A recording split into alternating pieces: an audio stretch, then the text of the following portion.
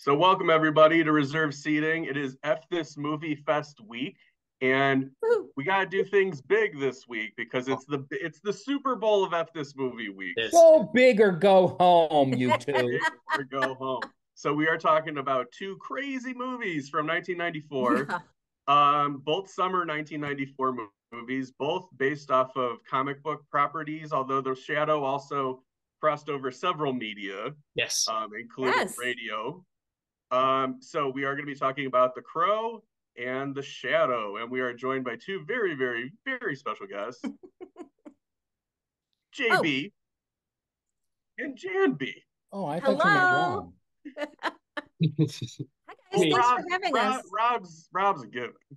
I'm here every week. Rob's a given. Yeah, I like Rob so much that he's here every week. I'm just eating hot dogs, onions sometimes no onions, depending on my mood. Yeah, before we get into the reviews proper, we should shout out the Maxi Dog scene Hell yeah. in The Crow, where it's a comical amount of mustard and ketchup that they put on Ernie Hudson's hot dog. And Raquel Davis doesn't seem to know how to eat a hot dog because All right, so if we're gonna get into it, let's just get into it here because this was my question to you. As someone who's not a Midwesterner, right? I have learned in getting to know you fine folks, I have learned a great deal about the sort of sanctity of the hot dog. And the idea that the hot dog, is a sandwich. There's a lot going on. I grew up eating very sort of simple ballpark water dogs, like just very sort of, a dog on a bun, and that's about it. You said a comical amount. Is that a comical amount? yeah. Okay. Yeah. Wasn't It's sure drowning. where the barometer was for that. It's a weirdly long, skinny hot dog. Okay. It's a lot of mustard and ketchup, and Yeah. like only a 5-year-old puts that much ketchup on a hot dog. I would argue for traditional Chicagoans, ketchup should never be placed on a hot dog. Okay. I would agree. I'm a purist. Most will say that. I agree with that. It's an interesting moment because, like Jan said, the hot dog looks like it's like a Subway sandwich size when she's holding it up vertically to eat it. And then she is angling it, and then she puts the hot dog in her mouth and then removes it from her mouth. And it's like, Doesn't and not know. she just is like, I got the angle wrong. I need to try this again. But it's also the camera angle and the fact that the actress seems to think it's a taco, which, given its size, is not surprising. Or like she has to parallel park it into her mouth somehow.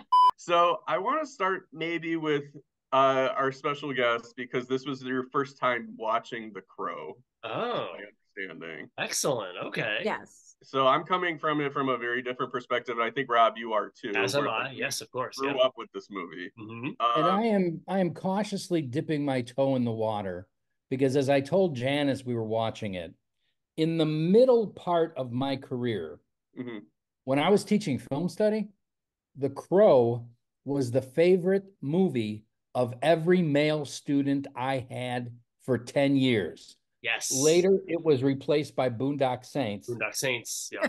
But there was a very lengthy Crow period, and I'm here to ask you two gentlemen why. Okay, so I think that the movie's very integral to the grunge alternative rock scene period. So if you grew up with Nirvana, Stone Temple Pilots, Pearl Jam, I think it's really kind of the grunge movie. I mean, you could argue singles possibly, but The Crow is all out MTV grunge movie also. And I need to find the right way to say this because it's obviously like a delicate movie to talk about in certain aspects because of the tragic passing of Brandon Lee during the filming of the movie. But I think that just like the Heath Ledger performance in The Dark Knight is sort of pulsating through the movie, it's sort of like a current through the movie. I think that is a major part of The Crow's legacy that I don't know would be there if it weren't for his loss during the movie. I think that they're just kind of intertwined. On this viewing, and I want to get your guys' take on this, I've never felt more that Brandon Lee's performance is almost as like a friendly ghost of the movie. it's interesting because like he was alive for most of the scenes that he shot. There's some digital compositing, like in the scene where he goes up to put on the face paint and everything like that. That's actually a stunt double. It's one of them was Chad Stahelski, who's the director of the John Wick movies. He was really wow. Directors, yeah.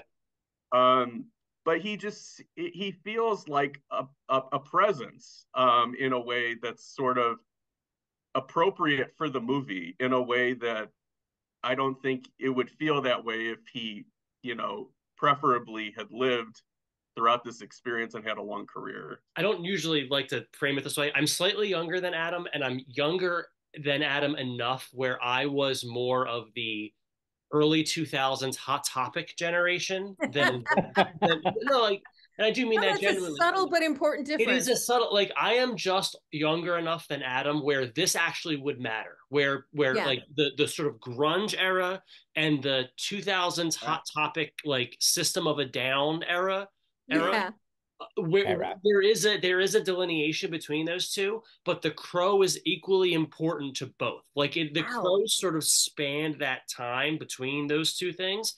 And again, agreeing with that, like I think I made a joke on Letterboxd, like if you didn't date somebody whose entire personality was The Crow, like you were the person whose entire personality was The Crow. You know what I mean? I'm like raising my hand because that's kind of how it was for a couple of years. Well, that explains a lot, Rob, because the first thing I was going to say is that this movie seems to be MTV noir superhero.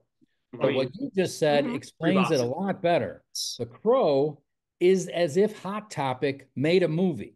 It's very much like Alex Proyas is an insane person, and I love his like maximalist approach to things. Like it's a music video. I mean, it is. It's very much a music video. It surprised me when I found out that Proyas directed it, because correct me if I'm wrong, he did Dark City.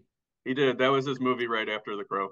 Yes. Right. The Crow was his resume for doing Dark City. Dark City. Okay. I think Brandon Lee is put in a strange situation, though. And again, I'm coming to the movie with none of this generational baggage or a jacket that I can wear. That the movie script demands for him to be this posing dark presence and to do all these horrible, violent things. And then that's juxtaposed with scenes with the girl and Ernie Hudson where he talks like a normal guy. Yeah. And so I'm left to think, so he was raised from the dead and now he's schizophrenic.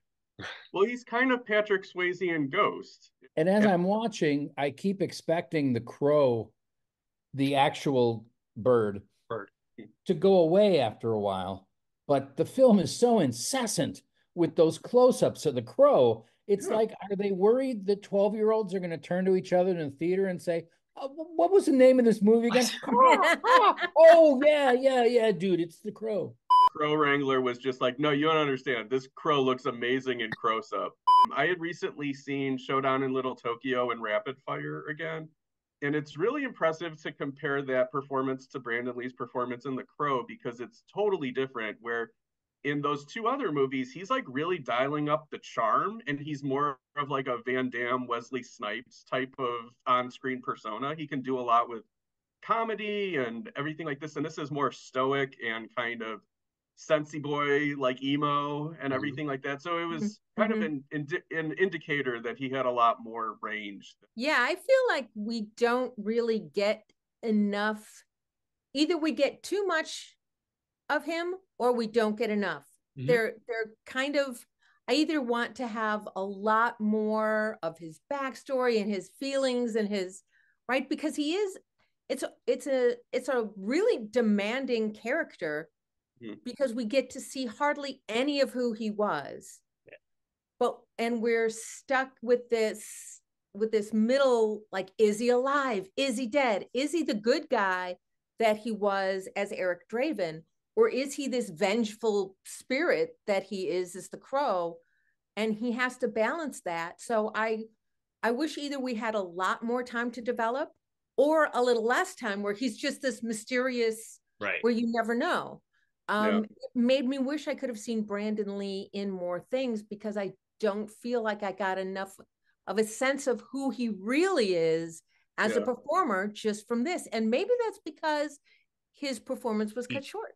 the movie ends up being much more of like an aesthetic statement, like a vibe, like a vibe thing, than a movie, a narrative with characters. It really That's a really good way to put it, Rob, because, and I wouldn't say I deliberately avoided the movie. I just didn't get a chance to see it, and felt that spending time with 10 years worth of 14-year-olds would substitute for watching The Crow. But when I finally sat down to watch it, its immense popularity surprised me. Yeah, I just love, kind of like Rob said, it's a vibes movie. It's like an aesthetic. The production design is really kind of neat to see nowadays because it's so much miniatures. A lot of models. Models, and I was the whole time I'm like, it's only a model. It's only a model. It's got a great look to it. It's got a great villain, Michael Wincott, kind of stepping up to like his big league bad guy performances after Guy of Gisborne and Robin Hood and some of smaller like talk radio and things like that.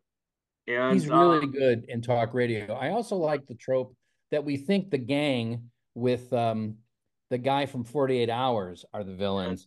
And then it's revealed there's a level above, which happens all the time in film noir. We're following who we think is the villain, but then we find out the villain has a boss. So you talk about the aesthetic, and I think it definitely has its own aesthetic, but it's also an amalgam of, I saw a lot of Blade Runner influence. Nice. Definitely a lot. Yeah, definitely a lot of Batman influence. Definitely a lot of film noir, as JB just said. So it puts them together in its own way. So I think I'm not the audience for this film, only because I didn't grow up with it. I wasn't at the right time to sort of internalize it in the way that other generations did. One thing that Jan and I kept saying back and forth as we watched The Crow and The Shadow is, there is one reason that both of these movies exist. There is one reason why both of these movies got greenlit, and that is Batman. Yeah. And I began to wonder, if you actually sat down and made a list, how many movies did the incredible success of Batman spawn? You'll pardon the pun. Folks who are on Letterboxd. If you'd like to follow me on Letterboxd, you doing it nice. On Letterboxd, I started a list of 30s comic strip movies made in the 90s. Batman. How are you ranking it? Well, I've got. I didn't include The Crow on here, which I will add, because I felt that I wasn't sure that The Crow quite fit, but now that we've had this conversation, I absolutely do. Especially, is The Shadow on that list? The Shadow, The Phantom, Dick Tracy, Darkman, The Rocketeer. I put on. Yeah. The Rocketeer I ranked at the top because I adore The Rocketeer. Everyone was chasing those Batman profits. Yes. And something that I know for a fact is true of The Crow, chasing those merchandise profits. Oh, for sure. Because I have seen more Crow t-shirts in my life than many other t-shirts. This movie is an album cover more than a movie. And I mean that with all sincerity and respect, because I agree with the general consensus, I think, which is like, the movie is not that strong, but it makes a really interesting generational statement to people who needed to hear it in a certain way. Yeah. And that's where I'm at. I think I see the Crow t-shirt, it's an album cover. That's what it is. And I think that's powerful. But I can't separate out how good it is anymore, because this is like, I saw on Twitter somebody post, it's like, not what are your favorite movies of all time, but what are like the 10 movies you've seen the most times. And The Crow is definitely like probably in my top 10 of seeing it the most times. I have, and John, to talk about merchandise, I have a set of Crow coasters, my Crowsters. Jan, this is the big chill for Rob and me's Venn diagram. That's a nice way to put it. But that's a great way to put it, because I would not be able to separate out anymore how good the big chill is. Right. Because, Adam, you're talking about the 10 movies. It's sort of like the movies that made us, right? Yeah. Like, everybody is going to have a slightly different list. And quality as a movie is not the top. It's not the top criteria for making that list. Again, I invite you to visit your local Hot Topic. Grab yourself a studded belt, some big jeans and a nice dank t-shirt, like something dark and just, it was very dark. Piss off your stepdad. I mean, that's the whole point.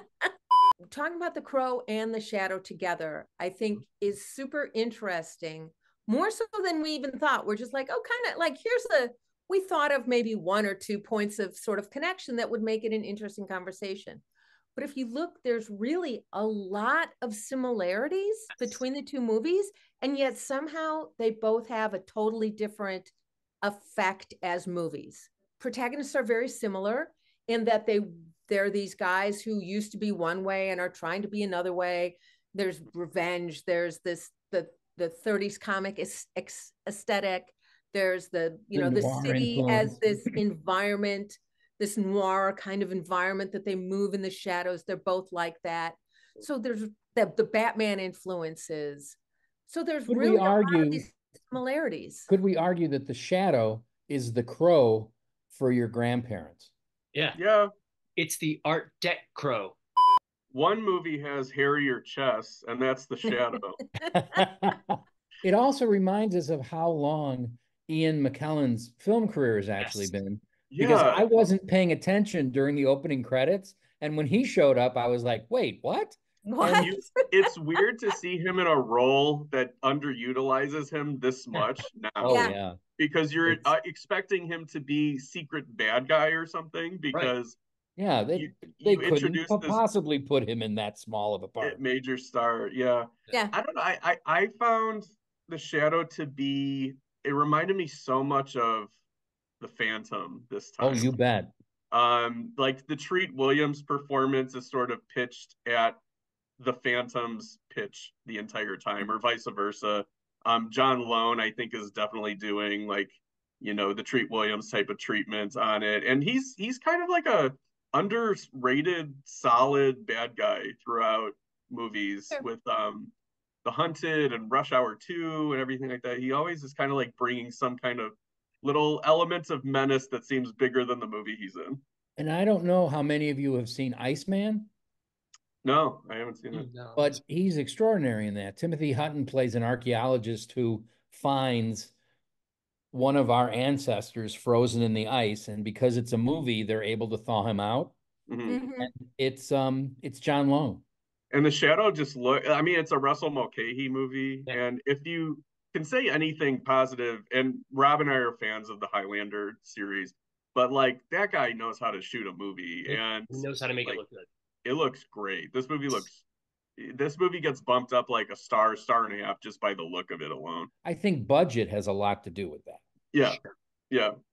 The aesthetic is so important to both movies. And again, with so many similarities, it's surprising how different the tone and aesthetic is for both. They're both really dark. They both have this sort of woman sidekick who, in one, and she's the little girl, in one she's the woman who kind of like join in, even though they're not part of it, but they are part of it. But so there's a lot going on. The characters are kind of similar in some ways. So I love how different they actually are, considering how much they have in common. Both films are dark, but it shows the influence of the director and the performers. And I'm thinking mostly the script, that the darkness in The Crow is disturbing and foreboding. I find the darkness in The Shadow to be strangely nostalgic and it is. Again, referring to my Letterboxd list here, there was a period in time where you could just make a movie like this, and it was like an established cinematic language. We are borrowing from this old 30s aesthetic and bringing it back. I think that Alec Baldwin is fun in the movie. Yes. He's definitely goofy and in the spirit of the movie. I do think the only thing that held this movie back from not becoming a franchise was that they didn't have a bigger star than Alec Baldwin. Okay, that's exactly what I was going to ask. Why do you think Batman went on to continue as a franchise and neither of these two movies did? And you can say that the reason for The Crow is obvious. Right. But I'm not sure, like that's the reason that we would all say, but I'm not sure it would have made a second one even if we still had Brandon Lee. There's more guts to Batman than there is to this, and I think that's why it kept going. This also felt like an invitation. Yeah, you didn't have to be convinced that like Batman was a big deal, like on a gut level. Like the Shadow, you're almost like it's like a salesman's trying to like tell you why it's important. It's just like Batman. It's just like Batman. See, like oh yeah. I think there might be another reason though. Number one, I don't think the Shadow turned a profit, but number two, and you guys are gonna have to fill in the blanks here because I'm going goofy. Yeah. The Hunt for Red October. Yeah. Was a Tom Clancy adaptation with Alec Baldwin. Yes. Yeah.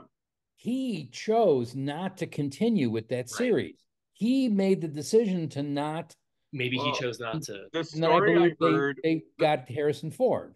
The story I heard was for Patriot Games, Alec Baldwin wanted more money, and they said Paramount or whoever, the producers or whomever was in charge of the budget said, we'll pay that, but for that amount of money, we can get Harrison Ford. So they just hired Harrison Ford. Well, yeah. I will say his voice works so well as the Shadow, and that reminds us of the radio roots. But I have a question for the three of you. Sure. And I've seen the Shadow at least 5 times. When he's wearing the cloak and the hat. Nose. Okay. Yeah. Do we see him put it on, or is it a physical transformation? I don't think the movie is. I don't think it's in the reality movie. Yeah. I think it just. I think they want us to. It's like Batman with the black in the eyes. Yeah. I don't think the movie is saying he puts that on. I think the movie's just going, no, that's his nose. I think it's a perception. But it's not. Like with Batman. No. I think it's like a Wolfman transformation. I think it's just like because they set up the movie having kind of like a magical reality. So like you based on what we're shown, that's the only explanation. Yeah. But he also metamorphoses only when his face is covered and the nose is protruding. He metamorphoses into William Baldwin. I would hate to think that budget was the only reason that they didn't consider a sequel, because the characters seem definitely to be set up for another Shadow movie. Oh, sure. Yeah, definitely. So thank you everybody for watching and our discussion on The Crow and the Shadow, but we'd be remiss not to invite you, if you're watching this on the day that this video drops, join us for F This Movie Fest on Saturday, February 24th. More 1994 goodness. More 1994 goodness.